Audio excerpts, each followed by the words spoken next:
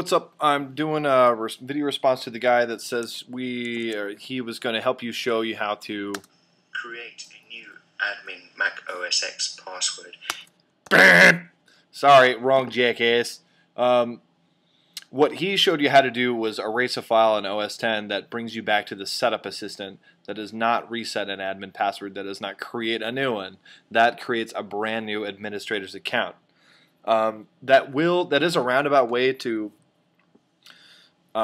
reset another password of a user's account. But I wanted to show you the real way how to do that in the command line, and I'm going to show you.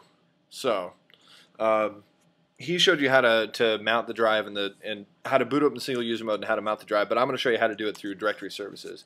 So here we go. That is going to be your command right there, dscl space dot space. The dot stands for here, as in this local machine. Then you're going to do the command passwd for password, users, and whatever user's name is I don't know, it could be I'm a total idiot. If your name is I'm a total idiot, then then you would reset the password for that. But in order to start up directory services, this is what you have to do. After you've mounted the drive, this is the command that you do to launch directory services. Launch control load, because you want to load a preference list, system, library, launch daemons, and then com.apple.directory services local. And so I get mixed results. Sometimes I have to do just local, and then sometimes just directory services.plist. These are actually two files.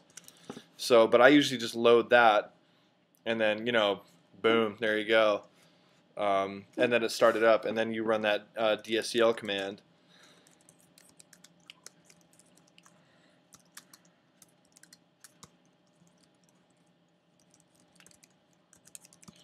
And then reset the password for a user or whatever.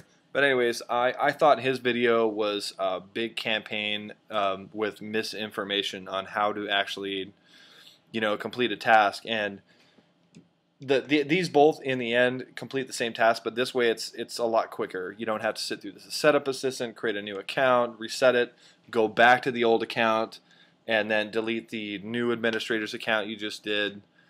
This way I think is quicker and it's more efficient.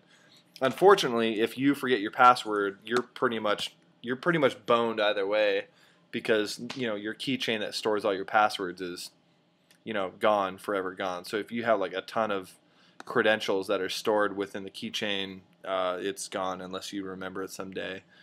But yeah, if you have any questions about using directory services or whatever, just PM me or leave your comment. I'd be glad to answer any questions.